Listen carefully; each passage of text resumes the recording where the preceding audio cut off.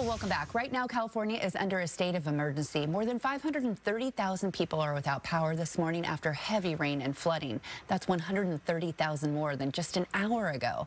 So let's get right to our own Abby Clooney. They're dealing with the impacts of a second atmospheric river, Abby, and that's to hit the state in just a few days. Yeah, we've been really worried about this one for days at this point. We want to start off by showing you this video from La Habra, just south of Los Angeles. A retaining wall collapsed onto a parking area at an apartment complex. This damaged 2 cars. Look at how intensely that rain is falling. The bigger concern here is the building at the top of that hill. And so far, just the carport and parking area have been red tagged. Authorities, though, keeping a close watch on that apartment building at the top of that hill. Meanwhile, in Encino, people had to be evacuated from several homes because of a debris flow. I mean, this is a problem we're seeing in communities all across the LA area, not just homes, but flooded cars and more. With more details on what we're tracking in Southern California, we want to bring in Fox Weather's Max Gordon in another part of Los Angeles County this morning. Max, thanks for joining us. How are things looking there?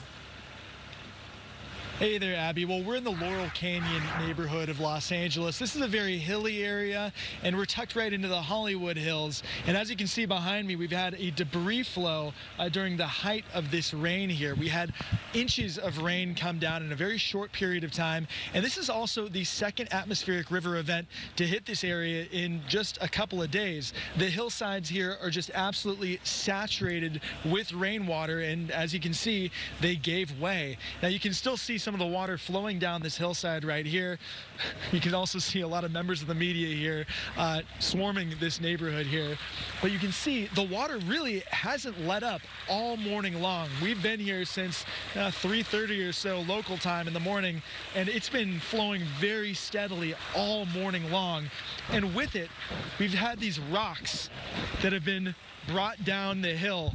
These rocks, at least a few hundred pounds, some of these guys. And so you can just only imagine the power of this water, sweeping them down the hill like that.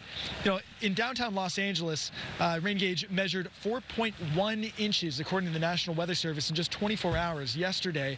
That was the 10th wettest day for LA on record, tying the previous 10th day, or a top 10 record there. It was the 3rd wettest day for February for downtown LA. Some rain gauges here in the Los Angeles area measured more than 9 inches of rain in just the past couple of days. So tremendous amounts of water falling. Governor Gavin Newsom has declared states of emergency in 8 separate counties in Central and Southern California. So it's really been an all hands on deck effort with the storm recovery here. But yeah, that's the situation here in Laurel Canyon. As you can see, it's going to be quite the mess to clean up in the next day or two to come. Wow, Max, thanks for that reporting. It's so intense seeing just the debris and those big rocks. From the people you've talked to, how are they dealing with this in those communities that are extra vulnerable? Yeah, so this is actually an interesting community here. We've got a lot of celebrities who live here.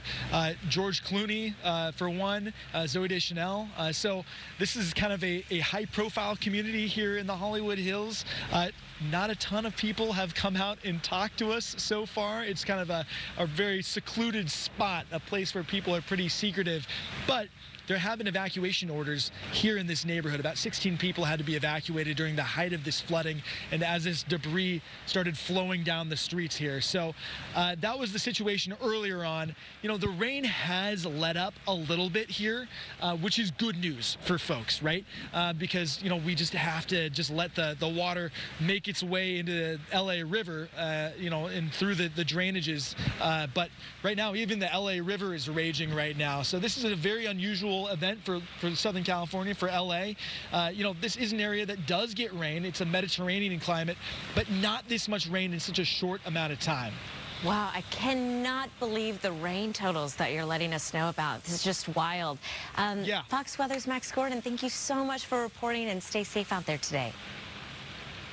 Thank you very much. Appreciate it. Let's talk about what we're expecting going forward for Southern California. Just briefly want to break this down for you. This is an excessive rainfall threat. We're watching for the red and pink colors here surrounding Los Angeles area, Southern California.